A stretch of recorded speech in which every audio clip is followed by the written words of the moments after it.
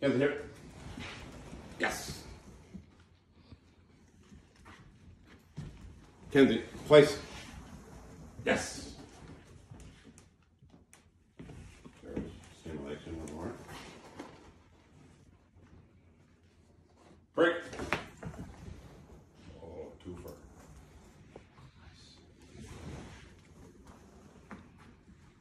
Nice. Kenzie, here. Yes. That was perfect communication right there with her. So the longer lead allowed her to just get off, and you kind of just use your momentum to get the distance. Because she's such a good dog, she'll kind of just stay with you. Kenzie, here. Yes. Okay, here's another cool thing, right?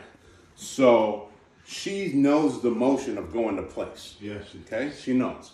So if I kind of like head over there, like we're going to place, I'm not giving her the command because I'm not going to contradict what I want her to do.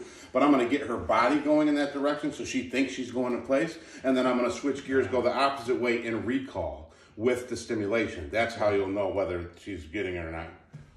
So we come here. Kenzie, here. Yes. And a lot of times they'll offer behaviors and she'll head to place. And that's a really good time to catch her. Like right here. Kenzie, here. Good. Good girls. So what that was she was kind of offering a behavior just as I was saying it.